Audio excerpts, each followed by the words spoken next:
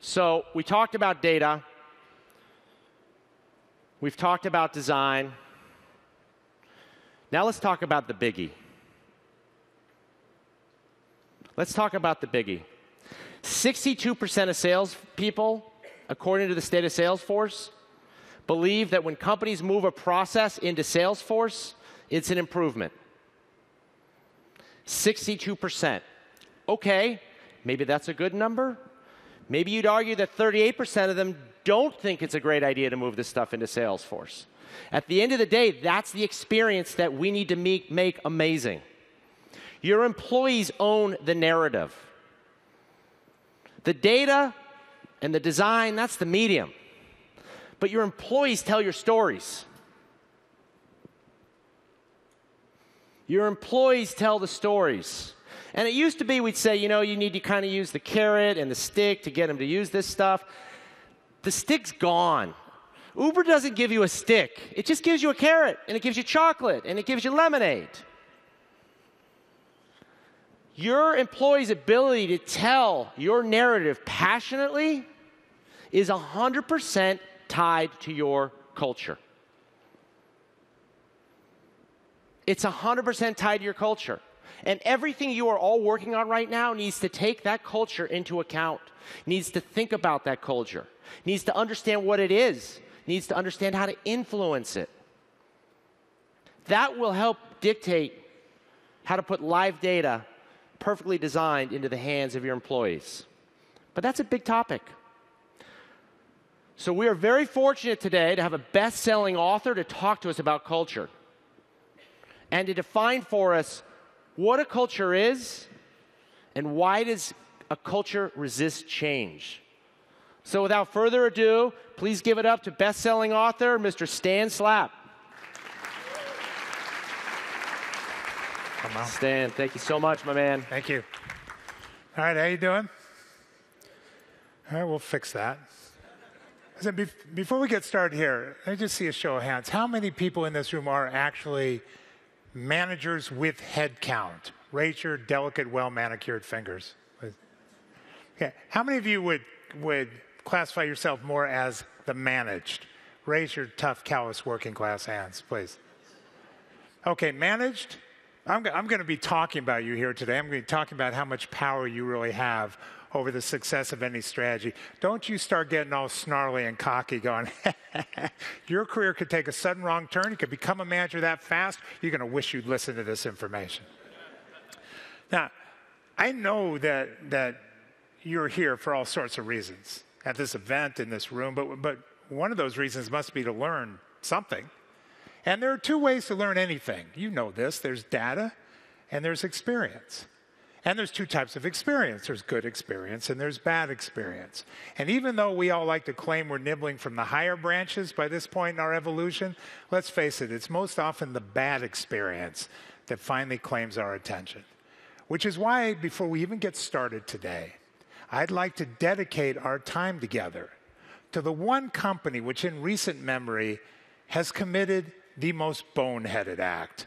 An act that is not just so anti-business sense, it's so anti-common sense that it can only be interpreted as a selfless act, as a noble gesture so the rest of us may learn what not to do and so grow and prosper in our own organizations. Now, competition for the dedication spot in this talk has been understandably fierce. It would have been easy to pick a company in the United States, but we do business in my company in 70 countries, so I thought I'd look outside our own borders. And I did, and I found the company worthy of the dedication spot for our talk today. So I would like to dedicate our time together today to Aeroflot, the Russian airline. Has anybody here ever flown Aeroflot? Okay. Has anybody here ever flown United? Hey, you've flown Aeroflot, pretty much the same thing. And Aeroflot management, everything I tell you here today is true. Aeroflot management, in a desperate bid to cure sagging revenue, has leaped upon a new consumer promotion, which they announced in the business press in Eastern Europe. And according to Aeroflot management, the airline is soon to implement its first ever Smile Day. And according to Aeroflot management, on Smile Day, every employee of the airline will be under orders to, quote, smile unceasingly at customers for the entire day. Like, and they were asked in this article, well, what if Smile Day is a success? And their official corporate spokesperson responded, well, if Smile Day is a success, we will consider implementing it on an annual basis. And I thought, it is exactly this treatment of symptom over sickness that's responsible for the chronic ills that business faces today. Because the problems that continue to baffle and bedevil managers in every industry, in every company, in every line of business, in every country, well, they're not really new problems. The biggest problem is that the solutions are not really new solutions. And nowhere is that more the case than when it comes to a subject like maximizing the commitment of your employee culture, which is what I've been asked to talk to you about today. Now, maximizing the commitment of your employee culture is a big subject.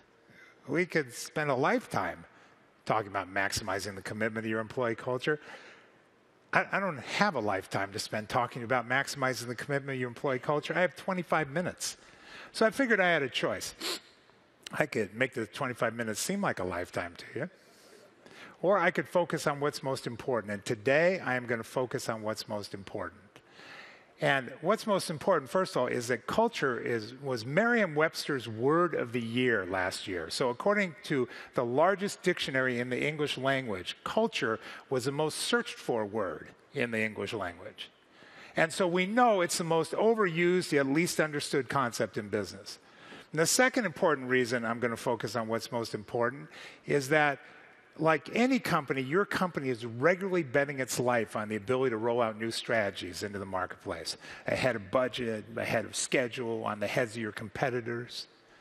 But most strategies in most companies don't really work. They really don't. If you take a hard post-mortem look at most strategies in most companies, they don't really do what they're supposed to do. They don't really cost what they're supposed to cost. They don't really happen when they're supposed to happen. Most strategies in most companies only look like they're moving forward because they're being slammed from behind by the next strategy. Okay, don't give me the look. I'm talking about every other company but your company has this problem, okay?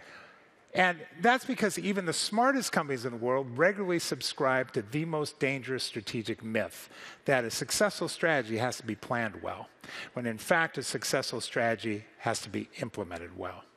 And implemented well starts with being able to enroll the ferocious support of your employee culture. If you can do that, well, you're on your way to achieving performance insurance.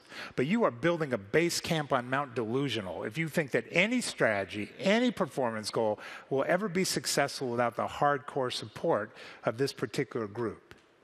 And because it's always darkest before it turns pitch black, let me make it even worse for you. Your customers are generally employees somewhere too. And that means they're part of the overall employee culture. And they will decide to protect or reject your company based in part on how they perceive you treat people just like them.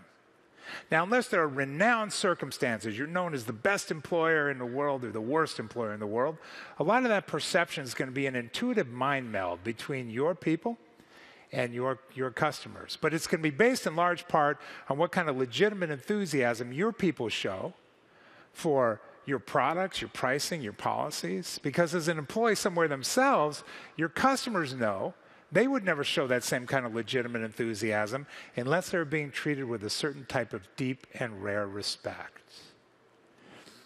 Now, maybe you're thinking this shouldn't be an issue at all. When you think about the strategies that consume you in your company, what are the goals of those strategies? What are they? Increase revenue? Improve margin? Better customer satisfaction? Faster time to market? Make market share? Don't just make market share, take market share and hold it without diluting margin? World domination? Which employee working for any of you could ever argue with the irrefutable logic of these corporate strategies? In a perfect world, your people wouldn't argue at all. They'd immediately grasp this logic and devote themselves wholeheartedly toward achieving them. Well, wake up, wipe the drool from your desk, and say hi to reality. Because in the real world, neither business logic, nor management authority, nor any compelling competitive urgency will ever convince an employee culture to adopt a corporate cause as if it were its own. In that killing field between company concept and cultural commitment lies many a failed strategic plan. You want your people to buy some new strategy or performance goal from you? That's fine. But it means you have to know how to sell it to them. That means knowing how to sell to an employee culture, knowing how a culture works and how to work it. And I can tell you right now, this is not a matter of informing your employee culture about anything. It's a matter of inspiring it. It's not a matter of PowerPoint or even bonus programs. It's a matter of vision and values. And it is not a matter of logic. It's a matter of logical methods for stirring deep response. It is not the responsibility of your employee culture to understand the business logic. You want to be successful? Then it's a responsibility of the business to understand your culture's logic. So what is an employee culture? Well, for one thing, I can tell you what it's not. It's not a bunch of employees. When your employees formed a relationship with your company, they became a culture. Now, culture exists to protect itself. So a culture is far more intelligent than just a bunch of employees. And it's far more resistant to standard methods of corporate influence. What a culture also is not is a new concept. The earliest definitions of culture go all the way back to Margaret Mead in the jungles of Samoa, defining what a culture is. And the foundation of anthropology would tell you that a culture happens whenever you get a group of people who share the same basic lifestyle, environment, and traditions. And they band together to share the beliefs of how to survive and prosper emotionally. In this tribe, in this jungle, in this tribe, with this chief, how do I survive? And knowing that I'm going to be okay, how do I get rewarded emotionally and avoid punishment? Well, the same conditions exist in your company, because you have a group of people who all share the same basic lifestyle, environment, and traditions. They all work in your industry, they all work in your company, they all work on your team, they all work for you. And so you have a culture. And once you understand an employee culture, it's the simplest operating system in the world. An employee culture is an information gathering organism designed to assure its own survival. That's its own survival, not yours, not the company's. And an employee culture does not necessarily make a connection between its own survival and prosperity and that of the company's. Aligning those two things is the key to cultural commitment. This is baffling to many managers who say, wait a minute, my culture is concerned about survival? Okay, I can handle that. Do your job and you'll keep it. How is that? What did I miss? Oh, emotional pride. Yeah, and we'll tell you you're doing a great job. Well, that only works if your employee culture identifies a reliable through line between what happens to the company and what happens to the culture. That's rarely the case. And that's rarely the culture's fault. So, it's important to understand that you cannot bribe, bluff, or bully an employee culture into sustainably believing or doing anything. You can't tell the culture what to believe. You can't stop it from existing. Your culture's antenna is working constantly, 24/7, tracking you, seeking information. Its credibility detector is alarmingly accurate. Its perceptions are alarmingly accurate. Its memory is elephantine. But what you can do here is take comfort from recognizing that your employee culture is the most rational organism in the world. It is solely concerned about its survival and emotional prosperity. It wants to know what the rules are so it can orient itself in your environment and understand how to best assure its survival and emotional prosperity. And so it is an open system, it's an agnostic system, it's an objective system. Your culture doesn't even mind bad news. It minds whether it can trust who's giving it the news. And it's an open system. It has to constantly be open to input because it has to update what it perceives are the rules of survival and emotional prosperity. Now, what do you do with this information? Well, first, a brief horrific recap in case you missed the implications. A great culture, the definition of a great culture is a committed culture. The performance of a committed culture can be measured by any standard business metric. Any metric you use to manage performance success in the business can be applied to cultural commitment. And And if a culture wants something to happen, it's going to happen. If the culture doesn't want it to happen, it's not going to happen. So keep this in mind. Who is going to decide the success of any strategy or performance goal in your company, on your team? If you're running the team, start by crossing yourself right off the list. Your employee culture has the first vote. Your culture is an independent organism with its own purpose, living right inside your company, right inside your team, with all the power to make or break any management plan and any manager right along with it. Your culture is genetic. Everybody that is an employee in your company or on your team is a member of the employee culture. There's no onboarding period. There's no probationary period. There's no rope line. Because the more people looking for the rules of safety and the location of that safe watering hole, the safer it is for everybody. So any employee who joins your company, from minute one, they get a visit from the cultural welcome wagon, and they are part of your employee culture. Well, there is one exception. That would be you. You are not part of your employee culture. You are management standing outside the culture trying to sell it something. You're part of the manager culture, but you're not part of your employee culture. Even if you're friendly with your people, even if you're friends with some of your people, even if you used to be one of your people and got promoted. Now, you have a special place in your employee culture. It's a lonely place, but it's special. You're the chief. You are the chief.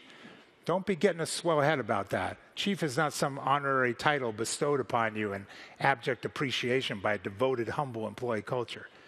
It's just short for chief subject of all the stories the culture tells about you. Next, a culture is hereditary. It is a belief system, a constantly recalibrating belief system passed down from one tenured generation to another. So there may be an incident that has defined the employee culture's understanding of what is real in this company.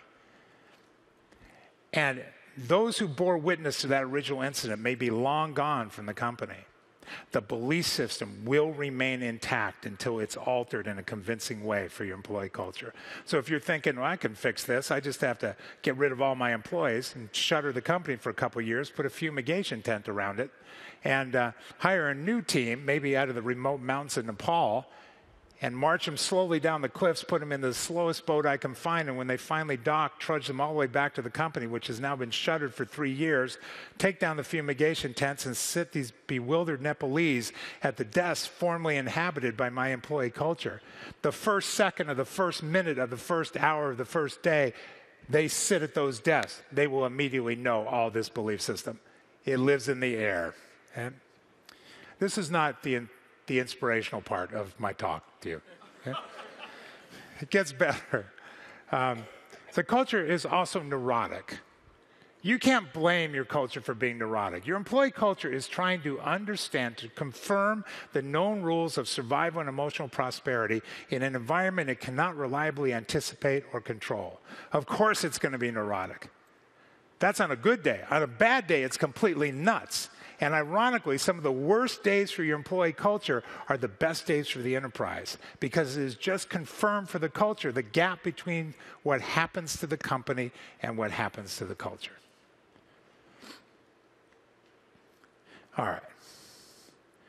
So here's 2 things tactically you can do right now to begin to increase the commitment of your employee culture. First, if you're going to respect the power of your employee culture, you have to go to the power source, and you have to make sure that culture is fully charged. Now, a culture is an organism, and like any organism, it needs energy to survive.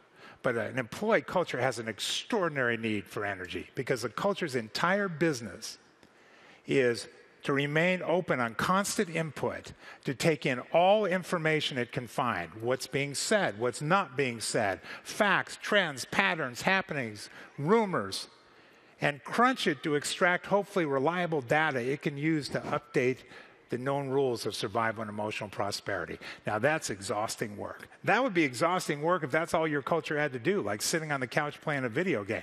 It can't sit on that couch. You're forcing it off the couch into constant forward motion down a dark, dangerous, unproven, unlit road. So the culture is being pushed to move fast and ever faster. It's not sure if that road is safe, so it's trying to resist. And it's this jerky, uncoordinated, kind of like disco night at the Toledo Elks Club kind of movement.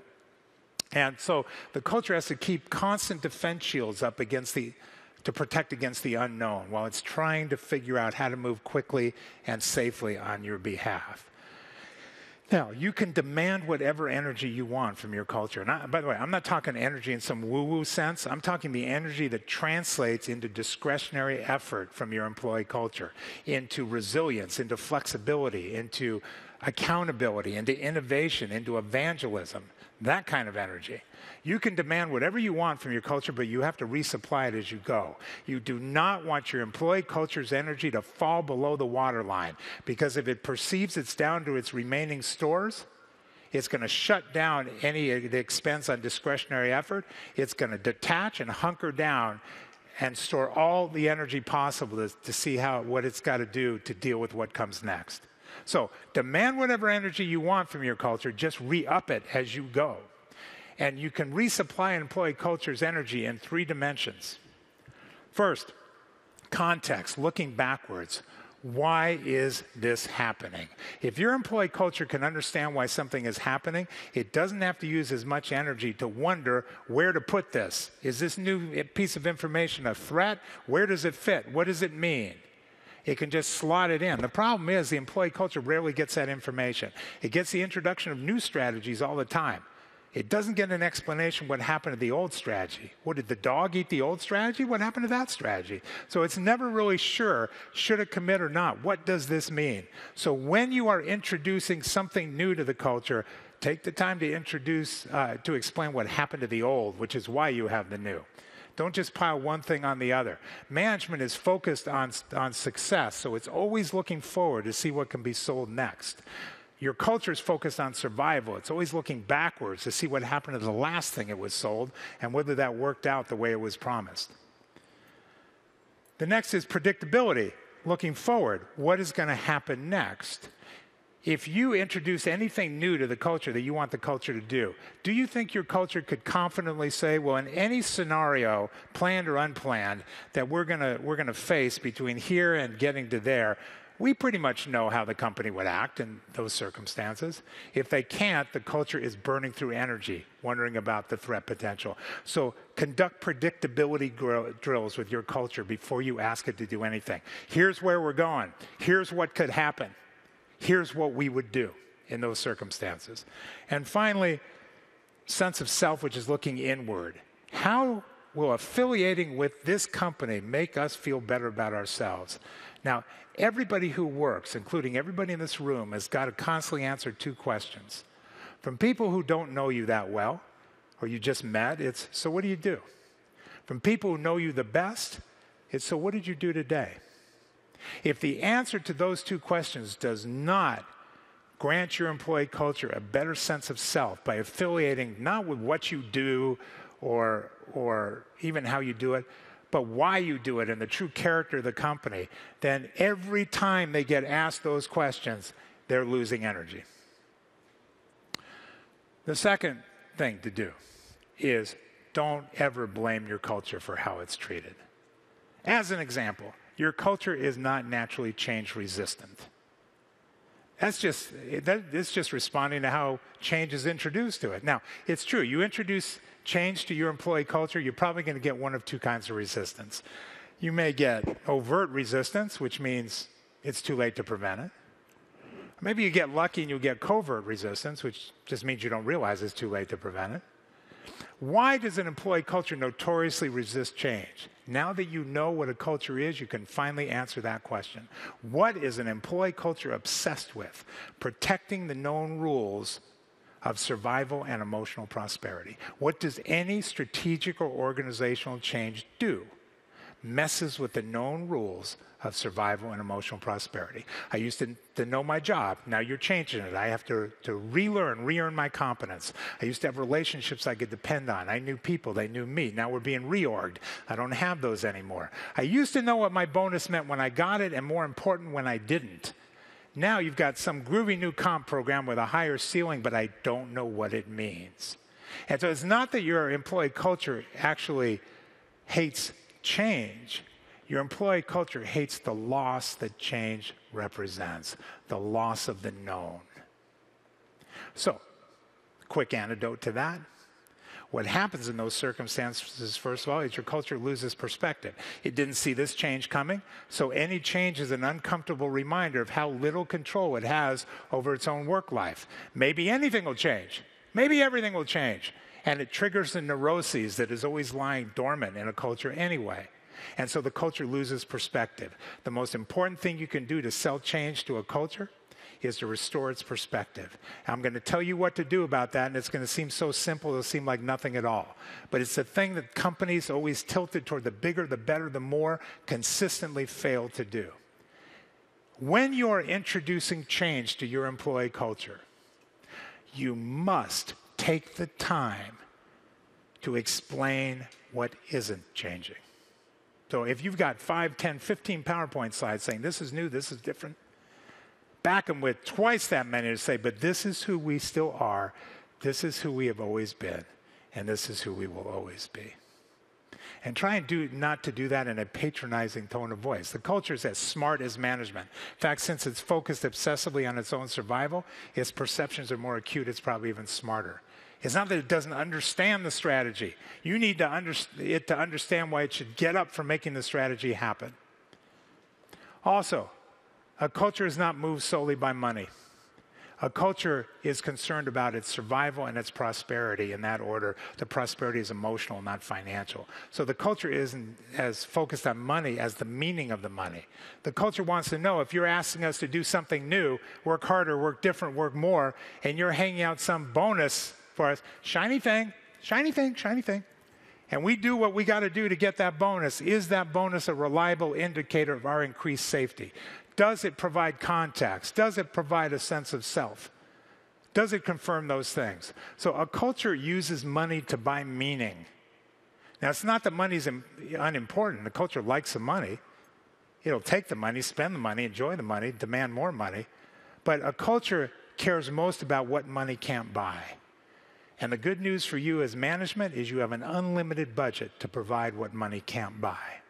So, if the culture cares most about meaning and uses money to translate it into meaning anyway, skip the middleman and give them the meaning.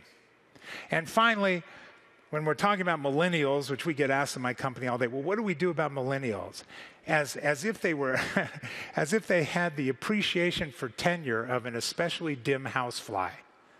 And they just didn't get it. Millennials they're human beings, and they are part of an employee culture. They're looking for a reason to believe. Do not diminish expectations. Increase the reason to believe. And you will retain their tenure far longer.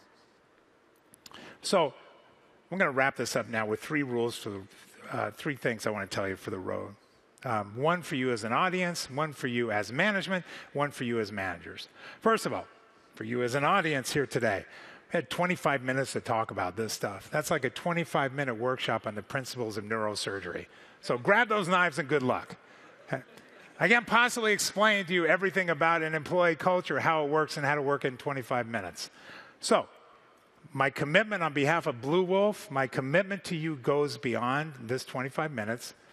If you have any questions, any situations I can answer for you, go ahead, send me a note, and I will do my best to answer it for you. Culture, maximizing culture in managers, employees, and customers is what we do. It's what I know. Happy to answer that for you. There's also the book, Under the Hood. It's my second book.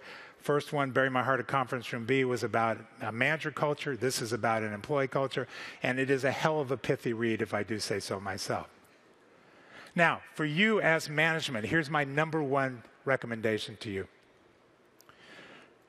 Do not plan strategies like bad kung fu movies, okay? Okay. Who here has ever seen a bad kung fu film? Okay. You actually only have to see one. You're automatically pre-qualified to see them all because they are all exactly the same. In every bad kung fu film, we have our hero who's a simple, humble kind of guy. Except he's also a blazing kung fu master, which is why he can be a simple, humble kind of guy, because he can kill you with a paperclip if you piss him off.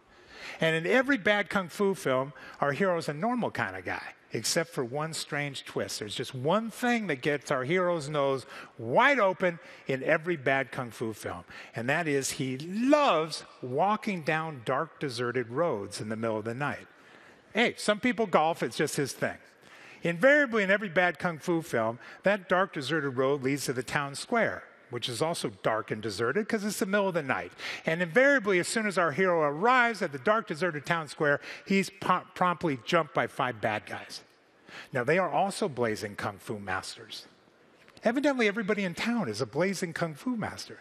Now, our hero would be toast. The movie would be over in 10 minutes, except for the strange etiquette found in every bad kung fu movie, which is that only one of the bad guys goes after our hero at a time. And the rest wait docilely by till that guy is dispatched. It's like, my turn. Okay. They are 5 bad, dumb guys. And companies plan strategies the same way. You're going to conceive of a strategy, your go-to-market strategy, brand strategy, IT strategy, product strategy, whatever it is. You're going to conceive of that strategy. You're going to think it through very carefully. Then you're going to fund it. And then you're going to execute it. And all of your competitors are just going to wait until you've done all of those things and then say, our turn. Doesn't work like that. Competition is in meetings right now, too. Not as good as this one, but still, all the good work you've done to grow and protect your company, well, that's just dealt you into the game. Now, you're in the big game. You're in the game with the most aggressive, intelligent, well-resourced players around. The question is, which company wins the game? And the company that wins the game is the first company that understands this. You can't sell it outside if you can't sell it inside. Now, just a couple minutes left, and so here's a message to you as managers. And for those of you who are not managers, if you're still thinking about being a manager after these 25 minutes, congratulations. I'd like you to consider now, throughout the day, throughout the weeks, throughout the months, what do you really want from your management career? You want to build a company? You want to make products? You want to make money? These are very good things. You want to have a legacy impact on the lives of those who helped you do it? This is a great thing. You don't have to trade off the good things to get the great thing, but you have to want the great thing. Understanding the true motivations of an employee culture can be the difference between your company's success and extreme success, or your career and your failure. Your career success and failure. But this isn't just about your company and your career. As a manager, you have a lingering impact on the lives of the members of your employee culture, inside and outside the company.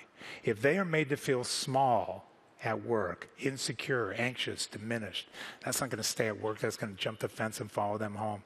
Those same people are partners, parents, neighbors, voters. The toxic impact is incalculable. Culture is where humans gather in business. And a culture's profound search for safety and meaning is a reminder that we all have these same concerns. We all inhabit the same world. Treating your employee culture with empathy and respect is not simply a performance tactic or job requirement for you as a manager. It is a mirror that reflects your own true humanity. Thank you. Sam, thanks so much. It was awesome. Thank you, man. Thank you. So what did we learn there? What did I learn when I first met Stan a couple of years ago? We don't own our cultures. We own the data. And some of us are struggling with it, as the State of Salesforce shows. Please pick one of these up on your way out or at the Blue Wolf booth. We own the design. We don't own the culture. So for the rest of the week, think about data, think about design, think about your culture, and think about how to strike the right balance between what's possible and what's achievable now. Thank you very much, everyone. Have a great Dreamforce.